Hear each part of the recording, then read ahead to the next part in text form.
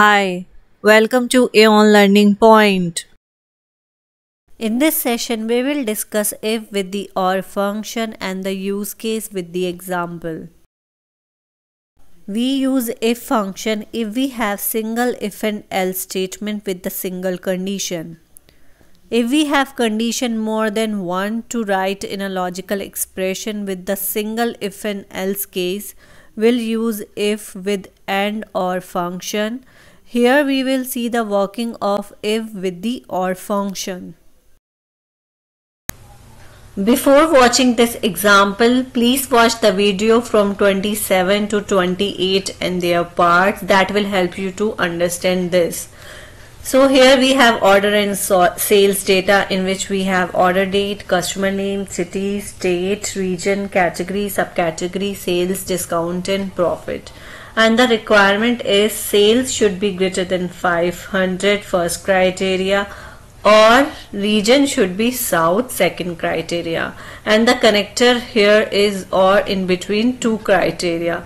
If either of this condition is satisfied, then print good, else not good. So for the criteria we'll use the OR function, and a single if and else will use if function. So first we write the condition here. The sale should be greater than 500 and the region should be south. So we'll write if.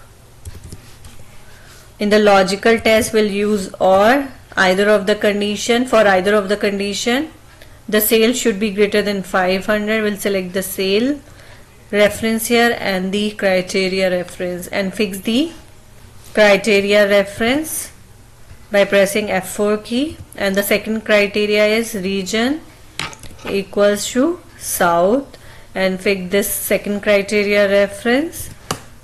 Close the bracket as we have only two criteria. Value if true. If any of the condition is satisfied, then print good. If none of the condition is satisfied, then print not good.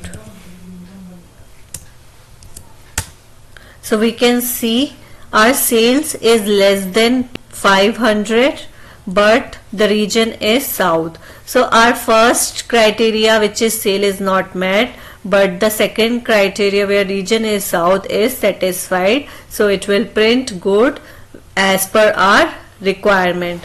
Now we copy the formula here and paste into another cell to filter out those records in which either sales should be greater than 500 or region should be south. You can DIY to get hands-on on this formula by using the sample file, which gets downloaded from the link mentioned in the description box, and post your queries and feedback in the comment section.